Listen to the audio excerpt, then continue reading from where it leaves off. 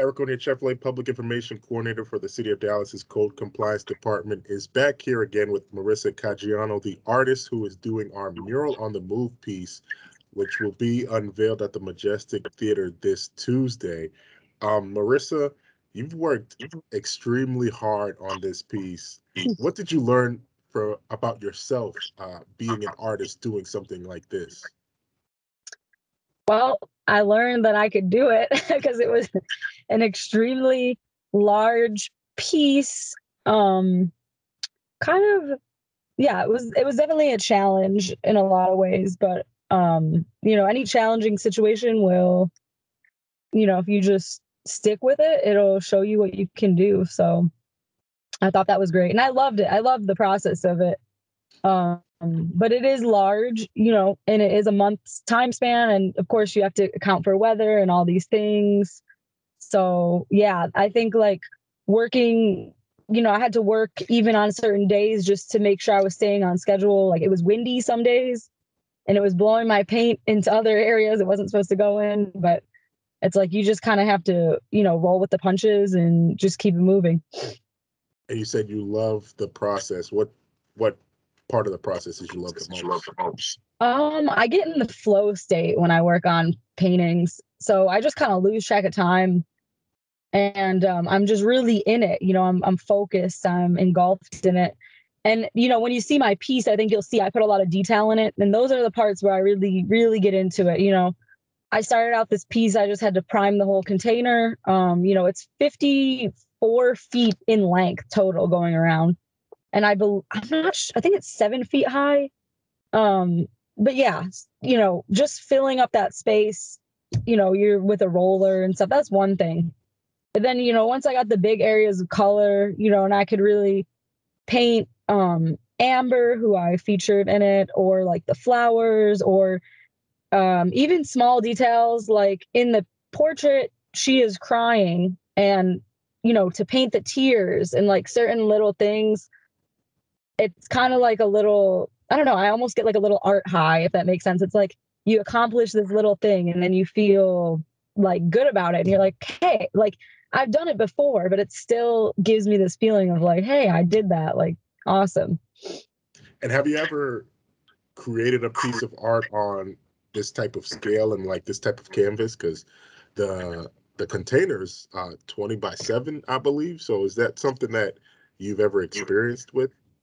Not just on my own. So for the most part, I did this on my own. I had a little bit of help. So one of my friends, Amanda Delgado, shout out to her.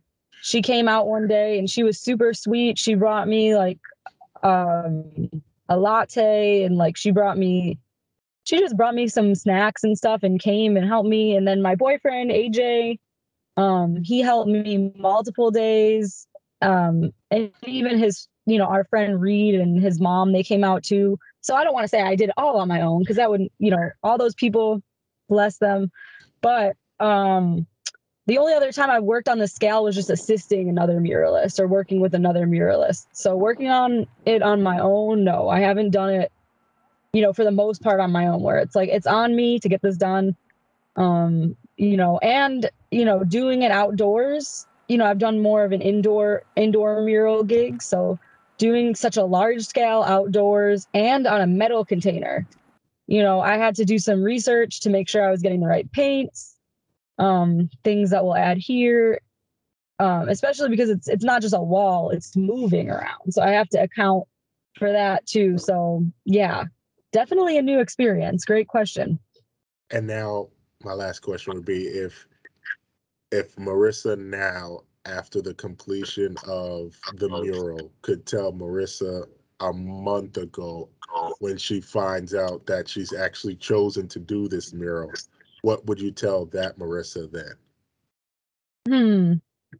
I would just tell her, just take it one step at a time. And something big I learned about the process was, I tried to time everything out. Like when I first started, I was like, okay, I would get there for the day and I'd be like, I need to have this done by noon and I have to have this done by 3 p.m.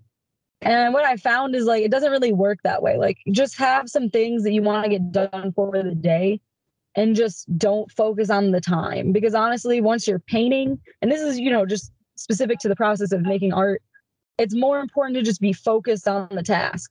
Do the task, complete it, and then move on. I don't know. It's interesting. Right brain versus left brain. I don't know where that sits like in the scientific world now, but like I feel like time is a very linear like left brain thing, and I think creating art it's more right brain, so to speak. So yeah, I think overall I would just tell myself, hey, just you've got this, stick with it, and don't get too obsessive about every little increment of time. Just look at the bigger picture, I guess. Cool, Marissa. Thank you again so much for creating this piece of art that will be seen throughout the city of Dallas. We can't wait to unveil it this week. You'll be there. The code compliance, arts and culture will all be there at the Majestic Theater. It's going to be a good time, and we can't wait for everyone to see the work that you put into this. So thank you again so much. Of course. Thank you. I'm honored to have completed it and worked with y'all.